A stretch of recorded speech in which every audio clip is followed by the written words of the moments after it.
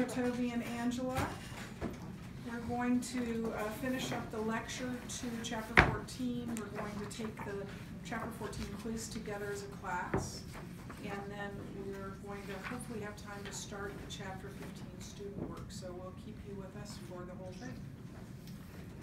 So let's just review really quickly, because it was last Friday when we did this. So in this passage, Jesus' monologue to those who are listening, including the Jewish leaders, he claimed deity with God in seven different areas. He claimed equality with God in service. He claimed equality with God in will. He claimed equality with God in intelligence. He claimed equality with God in power. He claimed equality with God in honor. He claimed equality with God in power to impart life. And then I think we just had the seventh one left to go. Is that correct? Okay. So, so when we say that this is proof of his deity, it's because he's claiming to be equal to God. And if he is equal to God, then he is deity as well. So the seventh one was he claimed, and I'm going to have you write down what it says here, and then I'm going to kind of talk about it a little bit. But he claimed equality with God in sovereignty to send men to heaven and to hell.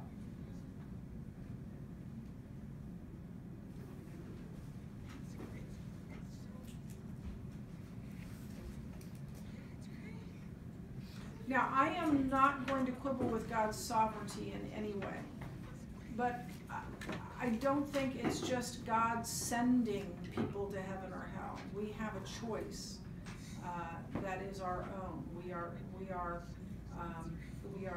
free agents to make a decision. So I don't think it's just God saying, "I don't like you, you're going to hell." I have the sovereignty to do that. I think we have free will as well, and choose to accept or reject. But God is sovereign. Absolutely, God is sovereign. So let's read verses 27 through 29. And he has given him authority. So God has given Jesus authority to execute judgment because he is the Son of Man. Do not marvel at this, for an hour is coming when all who are in the tombs will hear his voice, hear Jesus' voice, and come out. Those who have done good to the resurrection of life, and those who have done evil to the resurrection of judgment. So we see here this term, Son of Man. By the way, Son of Man is the term that Daniel uses for Messiah. And I think that's one of the reasons why Jesus referred to himself frequently as the Son of Man. And in this verse, it's one of the places where he calls himself the Son of Man. Here's the thing. He is the Son of Man and he is the Son of God. He is both at the same time. And as the Son of God, he is qualified to bring God to man, or he is qualified to save people to God. As the Son of Man, as being a human, fully human, he is able to understand what it is like to be human. And he is qualified to represent people before God. So as a human being, Christ is qualified to save us, because to save us because he too is human. But as God, he is qualified to save us for God.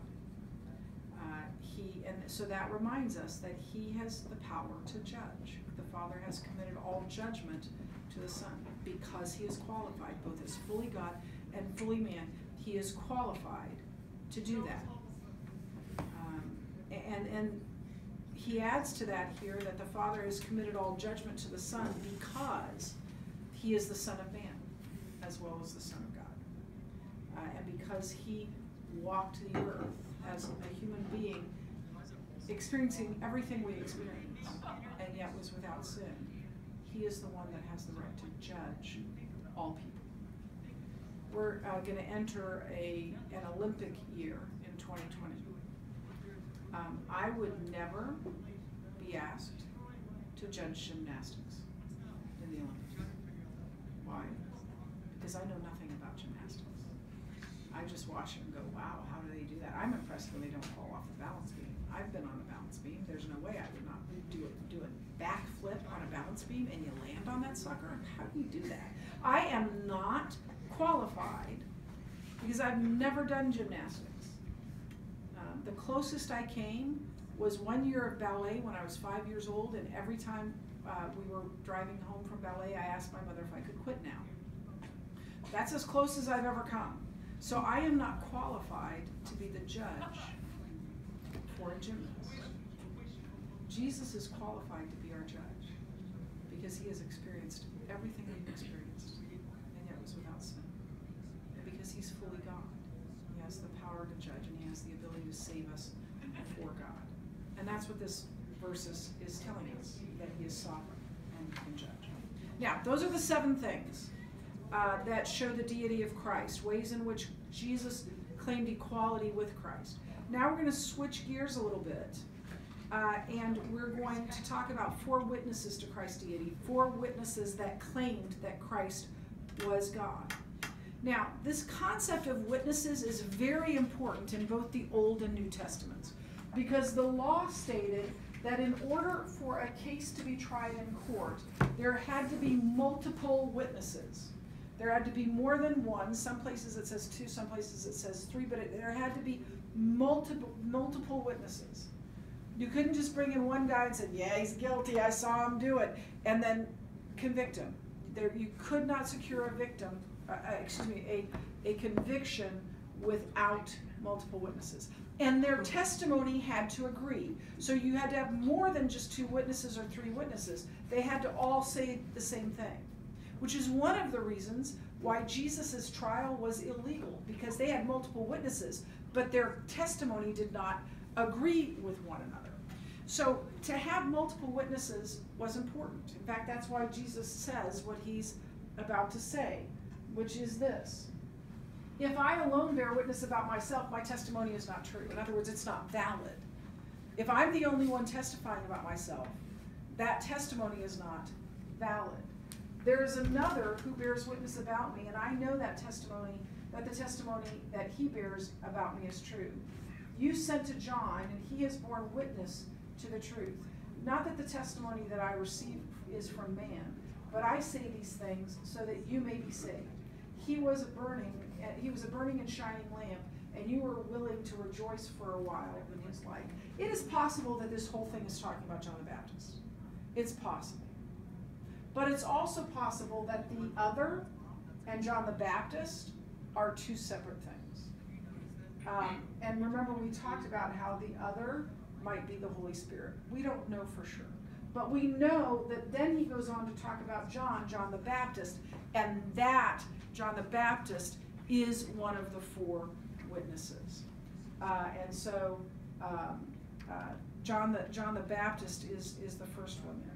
When did John testify about Jesus? Baptized him. Okay, so when he baptized him, he said, just either after he baptized him, he said, after me comes one who is greater than me, because he was before me. And I'm not even worthy to untie his sandals or to tie his sandals. But then he also said, behold the Lamb of God who takes away the sin of the world. He said to his disciples when he saw Jesus, behold the Lamb of God who takes away the sin of the world. So it wasn't so much at his baptism, but it was around that time, what he said, what John the Baptist said about Jesus. The second one we see in verse 36, Jesus says this: but the testimony that I have is greater than that of John, for the works that the Father has given me to accomplish, the very works that I am doing, bear witness about me, that the Father has sent me. So Christ's own works were a witness. Why? Because he did things only God can do.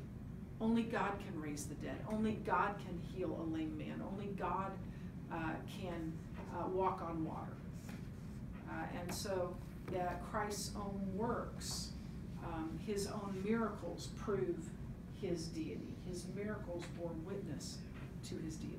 Now, How many miracles have we said that does John record that Jesus performed? 7. Now, he performed many more miracles. It's possible your curriculum says this. I'm not going to say there's a hard and fast thing here, but it's possible that he chose 7 because the seven is the number of perfection, the number of deity. It is possible that that's why he chose 7. We know that he chose 7 that show his deity, though. That much we know, that these were written that you might believe that Jesus is the Christ, the Son of God, and that by believing you might have life in his name. Have you memorized it yet? Hopefully you've heard me say it enough that you have. And so we do know that these miracles showed Christ's deity, and that's why he recorded them. By the way, did I tell you when you're going to have this? This will be on your final exam. So we won't have a verse quiz until then. The last part of your final exam, it looks just like a verse quiz. It's John 1 through 8 with its blanks. So it'll be part of your final. And on a number of occasions, Jesus referred to these miracles as proof that he was more than a mere man, proof that he was Messiah. Jesus' works told who he was. They were a witness to who he was. Can that be said of our works? I think it can. Our works bear witness to who we are. Our works bear witness about our integrity, about our character. I'm going to pick on someone. She's going to be really angry. I almost never have to carry anything into practice because every day Grace lays like 4 or 5 different things on her shoulders and never complains and says, I can do this. I'm like, I can carry something, Grace. No, you can't. See, that work, that shows her character. It shows that she's a servant and she loves well. And she doesn't want me to like fall over and have a heart attack because I don't care too much, right? So those works bear witness to who Grace is. What we do, the way we behave, bears witness to who we are.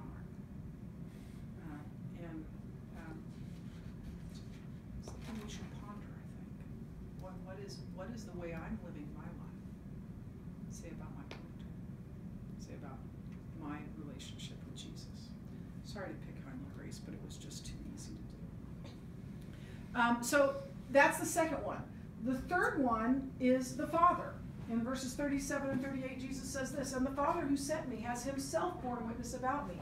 His voice you have never heard, his form you have never seen, and you do not have his word abiding in you, for you do not believe the one whom he has sent.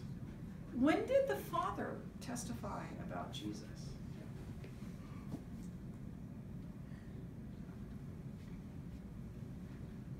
There are 2 possibilities here. The first one is at Jesus' baptism. This is my beloved Son. In him I am well pleased. But we don't know, and he says his voice you have never heard, so maybe they hadn't heard his voice. So what should have clued them in that Jesus was Messiah? These are the Jewish leaders. What should have clued them in? The Old Testament? Yes. Yes. I read the Jesus Storybook Bible to my seniors. It's a children's Bible. But it's a beautiful children's Bible that shows the Bible as a continuous story, one continuous story. As I've told you before, the entire Old Testament is a neon sign saying Jesus.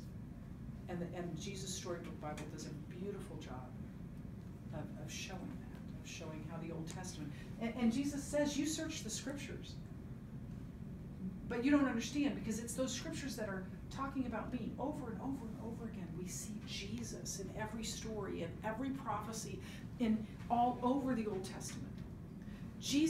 God had prepared them to recognize Messiah when he came.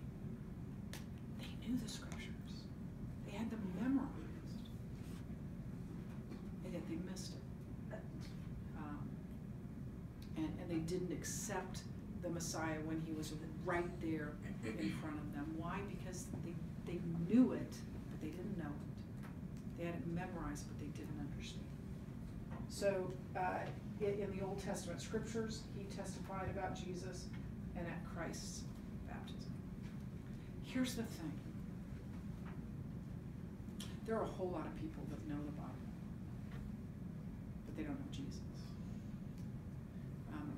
Those are all commentaries by men and women who know the Bible and love Jesus. But I could list for you many theologians who have PhDs in systematic theology in Old Testament and New Testament. They don't believe it. They don't believe any of it. They just like to study. They don't know anything about Jesus. They don't trust. Well, they know everything about Jesus, but they don't trust him. They're not redeemed by him. Knowing about the Bible, knowing about God, knowing about Jesus is not the same thing as knowing Jesus. I know a lot about Donny Osmond. I'm going to say Donny Osmond because today is his birthday. I know that today is his birthday. I know how old he is. I know how tall he is. You have no idea who Donny Osmond is, but trust me, I do. He was the teen idol of my day. I've met him, but I don't know him. I don't know him. And so you can know a lot about someone with not actually knowing them. If he walked in here right now, well, he'd know I was a fan because I would freak out. But he wouldn't know my name. He wouldn't know anything about me. I know a lot about him, but I don't know him. That's how some people are with God and with God's Word. And they know a lot about God's Word, but they refuse to submit their lives to it. They refuse to live by what God's Word says. Here's the thing. Obedience brings blessing. Disobedience brings heartache. And God is gracious enough to give you the opportunity to choose which you'll do. You'll obey, take what you know and live it, or you'll disobey. When Josh was far from God, my prayer for him was this. I would often tell him, I'm praying for you, son. And every time he said, I'll never ask you to stop doing that. And every time I would think, if you knew what I was praying, you might ask me to stop. Because here's my prayer. Whatever it takes, God. Whatever it takes. Draw him back to you. I even prayed one time, God, if taking me would bring him back, take me now. I was willing to die for him to come back to Christ. Because I knew. And I also knew that it might take something tragic. I didn't want it to take something tragic, but I knew it was better for him to get arrested or get a girl pregnant or something like that than for him to die not knowing Christ. If something like that would bring him back to Christ, that was better than him dying for Christ. Sin is pleasurable for a season, but that season always ends. And then it becomes horrific. It becomes life-altering in a bad way. When you have heard the truth, you hear the truth every day.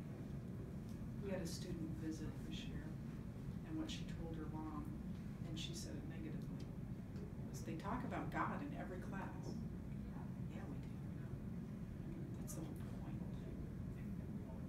If you leave here and don't know Jesus, it won't be because you didn't hear it. It'll be because you refused to. And that path leads only to heartache. Obedience brings blessing. Blessing beyond what you can imagine. So that's what he's saying here. You search the scriptures.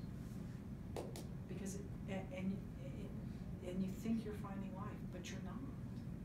You're not. So the next one, we find, the next witness we find, or the last witness, is the Word of God, and we find that in verses 39 through 47, which is where he says this: you search the Scriptures because you think that in them you have eternal life, and it is they that bear witness about me. Yet you refuse to come to me that you may have life. I do not receive glory from people, but I know that you do not have the love of God within you. I have come in my Father's name, and you do not receive me. If another comes in his own name, you'll receive him. How can you believe when you receive glory from one another and do not seek the glory that comes from God, only God? Do you think that I will accuse you to the Father? There is one who accuses you, Moses, on whom you have set your hope. For if you believed Moses, you would believe me, for he wrote of me.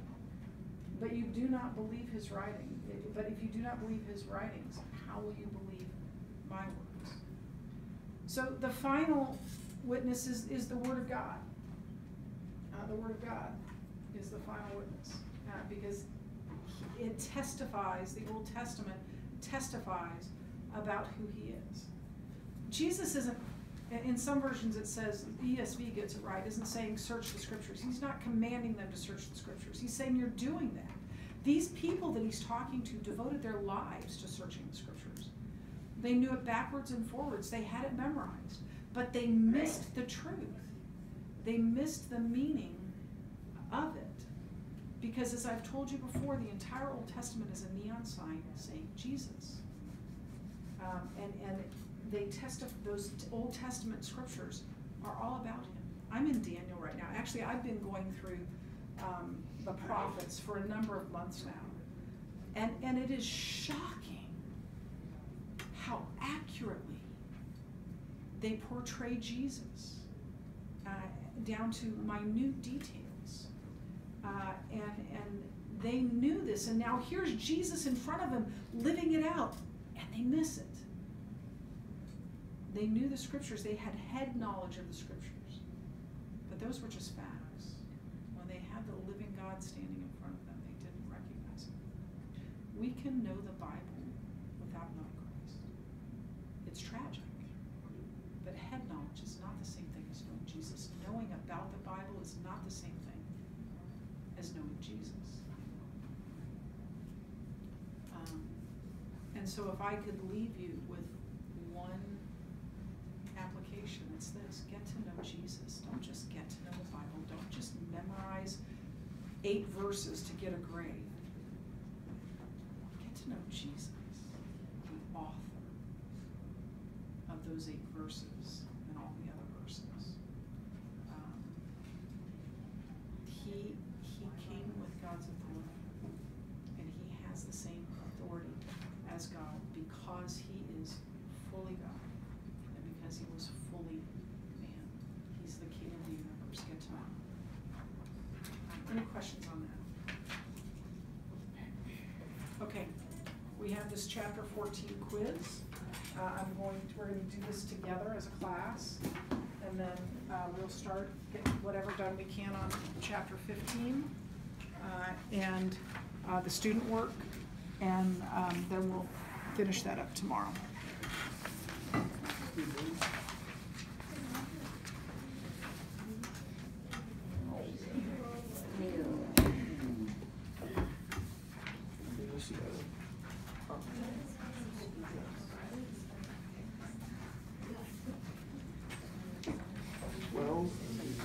Okay, list the 7 ways in which Christ claimed equality with the Father. What's the first one? In service. In service. What's the second one? In will. In service, in will. What's the third one? In intelligence. In service, in will, and in intelligence. What's the fourth one? In power. In power. In service, in will, in intelligence, in power. What's the fifth one? In honor. In honor. In service, in will, in intelligence, in power, and in honor. What's the sixth one? In the power to impart life. In the power to impart life. In power to impart life. So in service, in will, in intelligence, in power, in honor, and in power to impart life. And what's the last one? In sovereignty. In sovereignty. Well, yeah, in sovereignty, I'm just putting sovereignty. So in service, in will, in intelligence, in power, in honor, in power to impart life, and in sovereignty.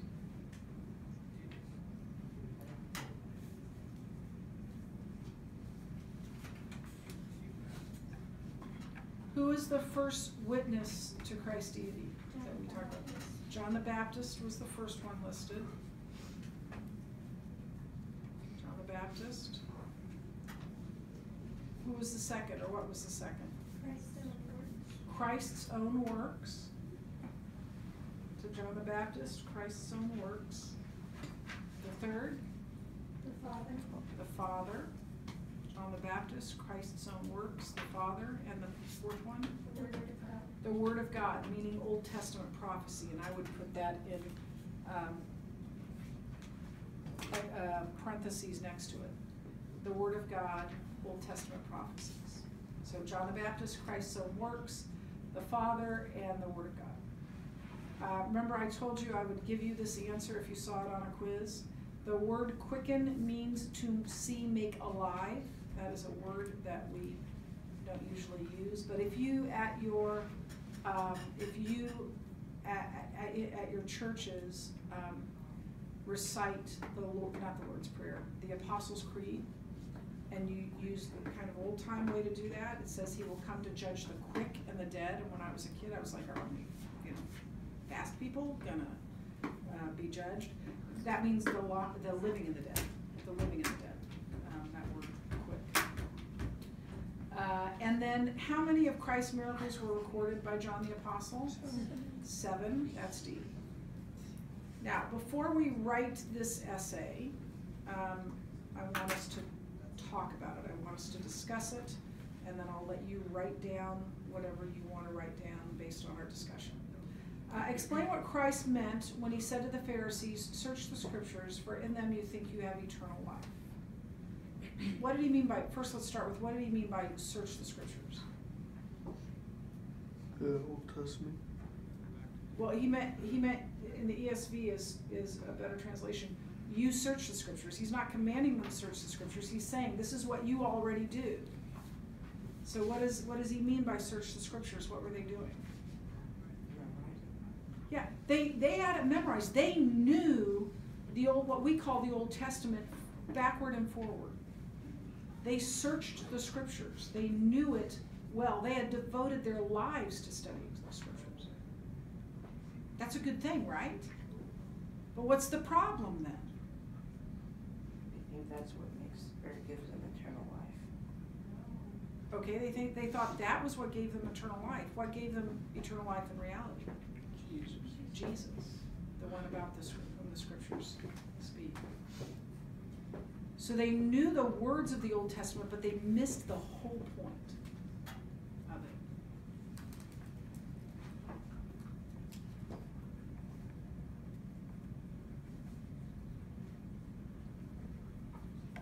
They knew the scripture in their heads, but not in their hearts.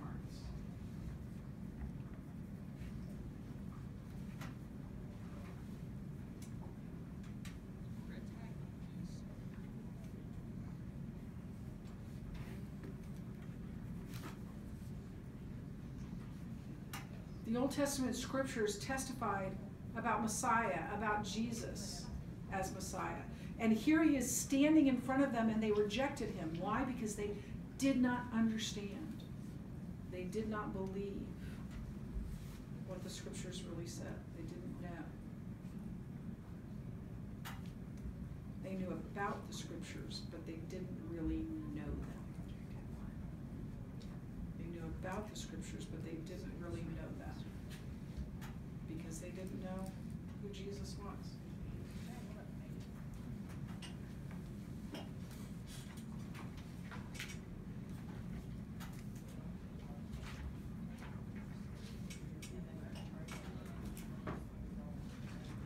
Simon?